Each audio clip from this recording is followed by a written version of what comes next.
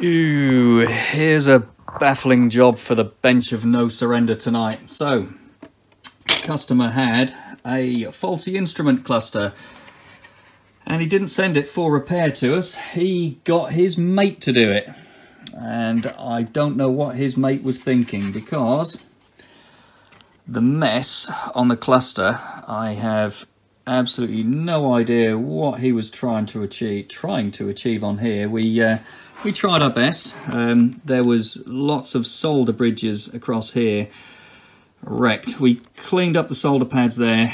I don't know what he was doing there, but he also tried to resolder the processor back on, and it was just a mess. We tried to clone it for him. We couldn't get a read off the processor. I've just taped this back on temporarily. We took the processor off the board and we tried to read it externally, and it's dead. It's completely fried. No chance. That one goes into the pile. So the cluster, which he wanted to clone it onto, is here. Now, what we're going to do, or what we were going to do, was to rig it up all on the bench and program his keys to it. We need to adjust the mileage to it and synchronize it all in, which normally we can do, but the problem is his cluster was in miles and the one he wants us to clone was in kilometers. So that had to go in the pile.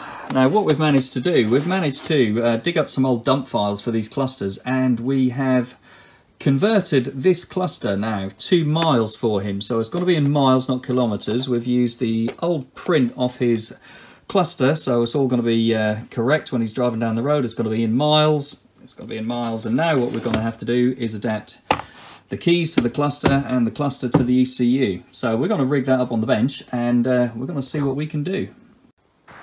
Okie doke. So we're all rigged up on the bench. We have the cluster connected at the back, connected by CAN bus to the engine control module, and the key reader's all connected up, and we've currently got a key in there. Obviously it's not programmed to this cluster or this system. We're gonna turn it on, and the aim of the game is to get rid of this flashing immobilizer light and see if we can code it all in.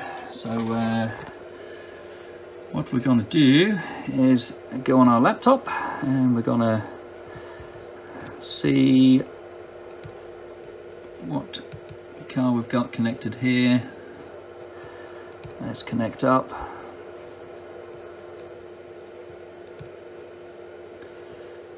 Recognizes it. We're on a Focus.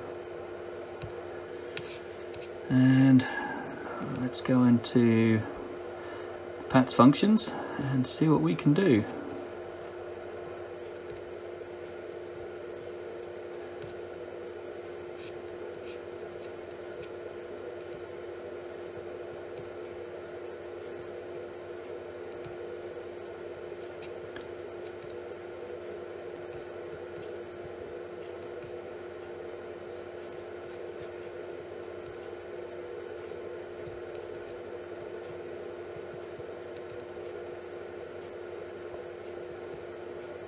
Erasing the keys.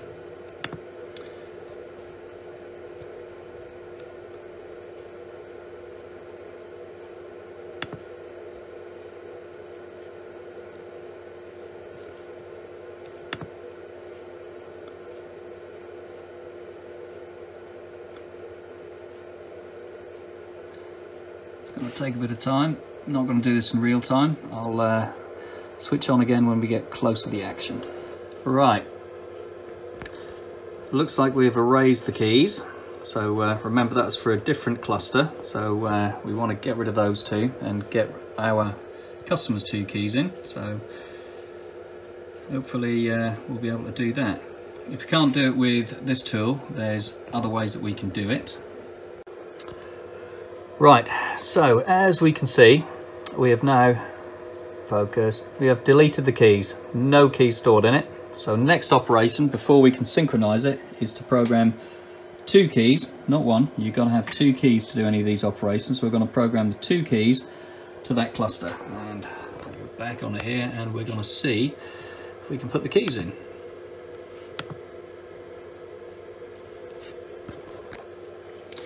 Ignition off.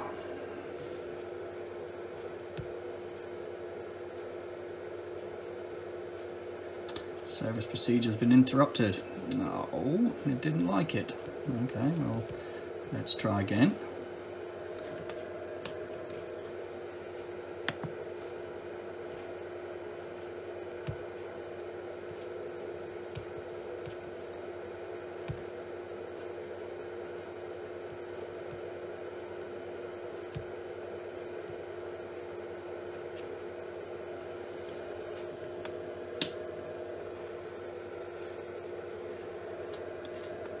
Right, off and on, my bad.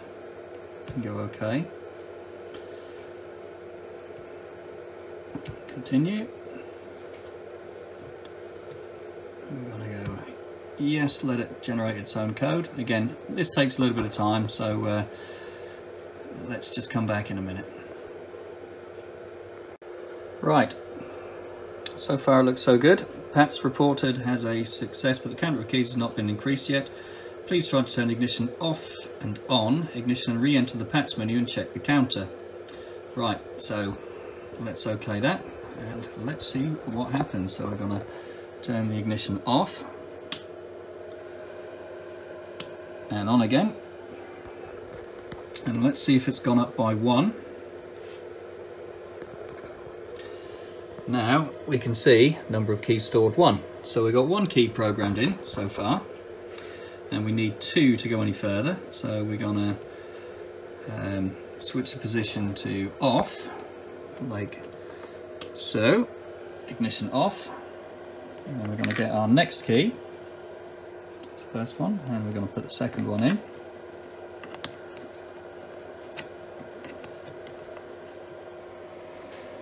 And we're going to turn the ignition on, and then we're going to go OK, and it wants coded access again, so we're going to see that, and you're going to go yes, and again it takes a few minutes, so we'll come back to you in just a second. Again, we get the same message. It says it's succeeded. We're going to check to see if that key tally there, see if that goes up to 2 now, and then we'll know that this stage has been done. So ignition off and on again, so ignition off again and on again, and OK.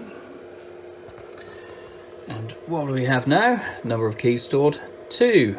So first stage is succeeded, so we've don't want to put any more keys in. We're going to cancel that now. Now what we're going to do, we're going to switch the ignition off, and we're going to see what happens now. It's still going to flash rapidly because we haven't coded the engine ECU to the cluster, or actually, sorry, my mistake. It's not going to flash rapidly because now the keys are programmed in. So these 2 keys are programmed to the cluster, but the cluster is not synchronized to the engine ECU. So instead of getting a rapid flashing now, we're going to get a solid light, and then we're going to check what the flash code is. I should have shown you earlier, but the flash code for incorrect key is code 15, which is what we had before. As always, the best things happen when it's off camera. But this is going to take another minute, so I'm probably going to edit this. So we're going to do a quick time slip, and then we're going to see the flash codes and see what we've got.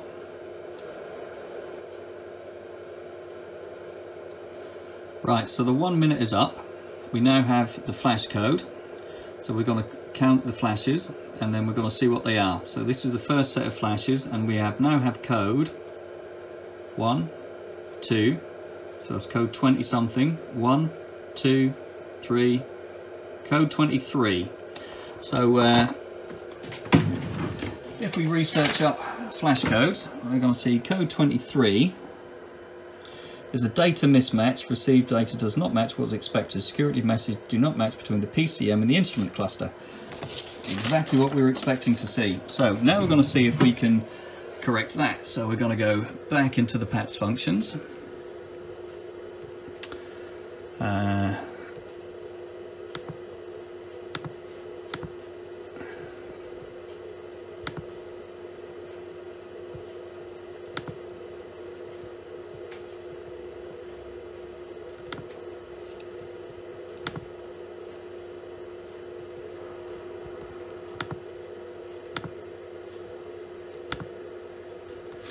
And again, it's going to take its time thinking about it, so we're going to come back to it again in a couple of minutes. Right, please turn the ignition off. So ignition goes off, and then we go okay. Wait 15 seconds.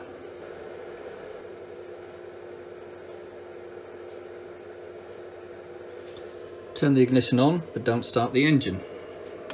Well, we don't have an engine to start anyway, so we're going to go okay.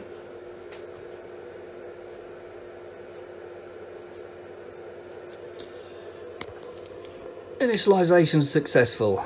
It's now complete. Okay, so we're going to go back to the cluster, and we're going to see how the cluster performs with ignition off and on now.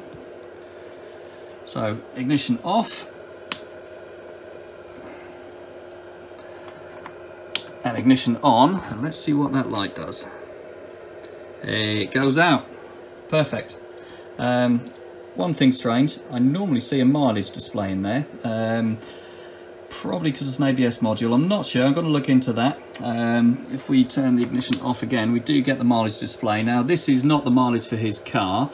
So what I'm going to do, I'm going to set that mileage up. I'm going to just confirm, get his reg number. Actually, I've got his reg number, but it didn't come up on the database. I'm going to confirm what the mileage is. We're going to set the mileage up. Hopefully I'll get that on camera if I can be bothered. But it's getting late at night. I'm going to call this one a success. We can kill all the power now. So all the power is completely off. The car is complete sleep mode.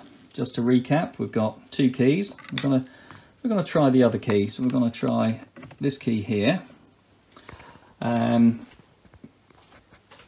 Cluster's connected to the ECU, immobilizer's connected to the cluster, knee bone's connected to the thigh bone, and let's see what it's all about. So, on with the power, and then with this switch we'll go on with the ignition.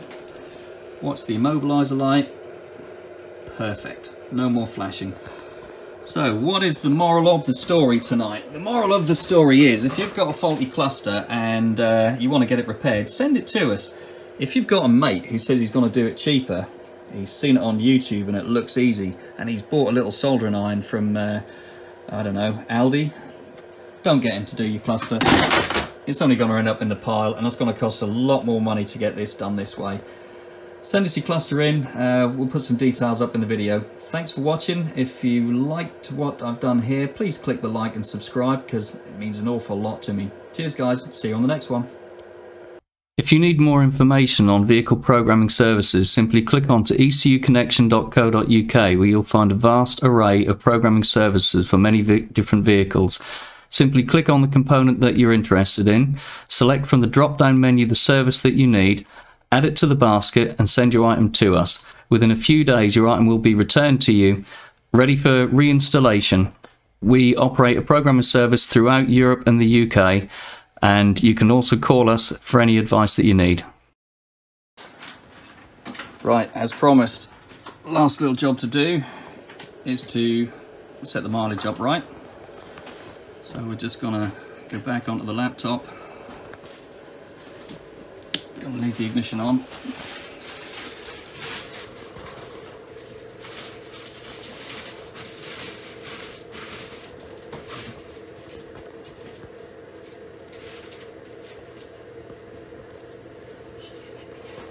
As we can see, it's registered 46,000 kilometers, because all clusters, or nearly all clusters, are in kilometers, so we have to convert it to what we need in miles.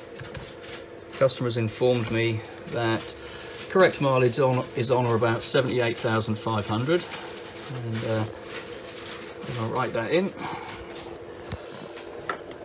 Cluster's going to go into sleep mode whilst it's writing in. Wait for the progress bar.